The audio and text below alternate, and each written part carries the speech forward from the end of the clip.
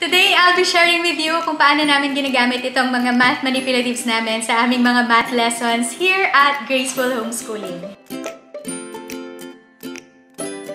Hi everyone, it's Emigrace from Graceful Homeschooling. So, in Graceful Homeschooling is a place where I put all about homeschooling such as mga learning resources, educational toys, educational materials, toys haul, toys reviews, toys test, and sometimes giveaways on some of the amazing toys or mga educational resources na makikita natin. And sometimes nagpapakita din ako dito ng mga day in the life of a homeschooling mom. So, ito yung mga real life situation na nangyayari in a homeschool day sa isang homeschooling family. So, today nga, ang share ko sa inyo ay itong mga math manipulatives namin. So, kung paano namin ito ginagamit sa mga lessons namin.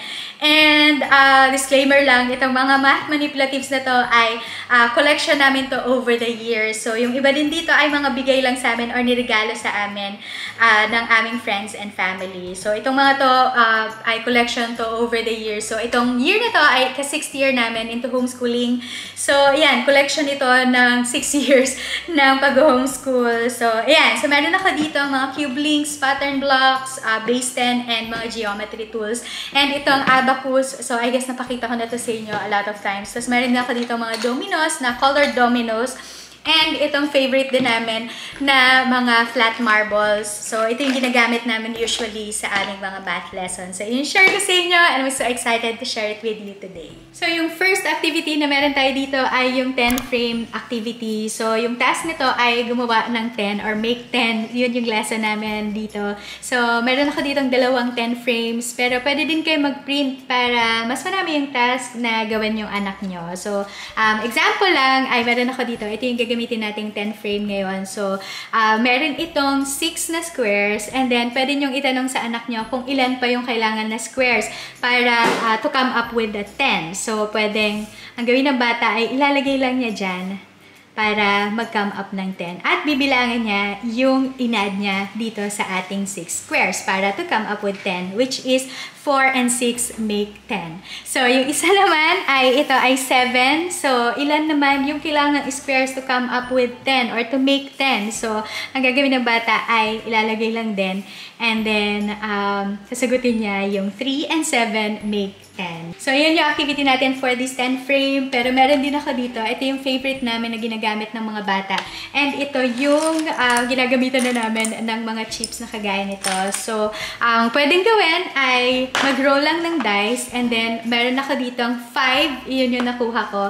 So, ang gagawin ko ay maglalagay ako ng 5 na chips, na red chips, dito sa 10 frame. And then, i-ask ko lang yung anak ko kung ilan pang chips yung kailangan natin to come up or to make 10. So, ang kailangan lang niya ay i-fill up lahat ng mga nandito para mag-come up or to make 10. So, this time, it's 5 and 5 make 10. So, yan. So, ito yung 10 frame namin na math manipulative and enjoy talaga namin ito. So, for our next activity ay ito naman. So, ito yung gagawin natin for this activity. So, itong mga to ay ilalagay ko na lang yung links kung saan ko lahat nakuha yung mga resources na ipapakita ko sa inyo ngayon. And ito din mga to, yung mga materials naman, mga math manipulatives na ipapakita ko sa inyo. Ilalagay ko na lang din sa Facebook shop kung saan ko sila nabili. So, ito, like for example, this one, kailanganin natin yung dice because sabi, kailangan natin mag-roll ng dice. So, mag-roll lang ng dice and then meron akong nakuha and it's 1. So, ang gagawin lang ay kuha lang tayo ng marker at maglalagay ng dot na 1. So, yan. Ang question dito is, how many more dots are on the first stack of cubes? So, meron ako ditong 1. And then, ito siya. And then, ilan pa yung kailangan natin to come up with or ilan pa yung kailangan natin para maging katulad siya nung first stack of cubes. So, ang kailangan natin ay 1, 2, 3, 4, 5, 6, 7, 8, 9. So, pwedeng gawin natin ay gumawa lang tayo ng isang tower na 9 pieces yung kanyang cube. So, ito ay 2, 4, 6, 8. Kulang pa ako ng isa. So, 9. So, yan.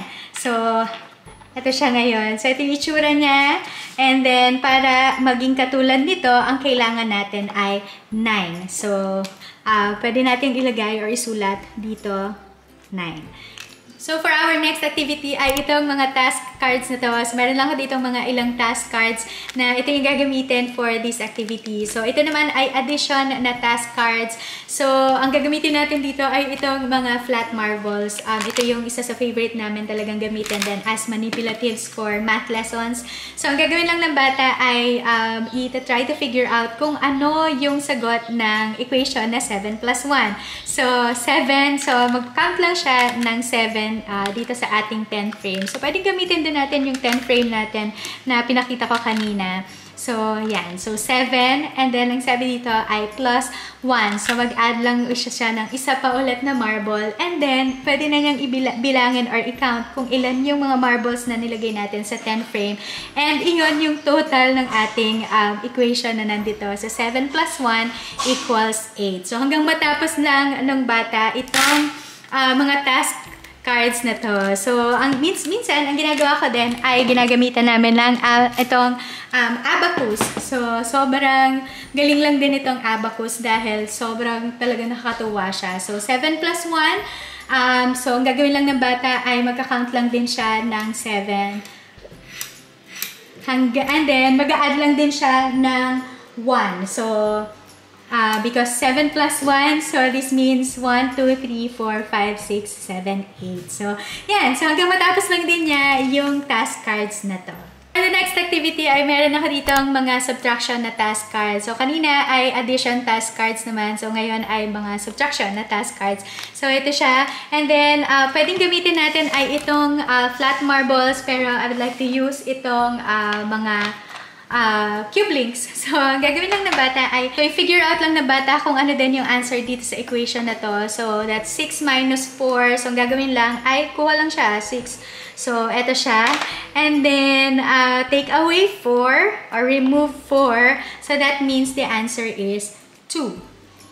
Okay, let's try another one. So, ito naman ay 7. So, meron na tayo ditong 6. So, kuha lang tayo ng isa for our 7.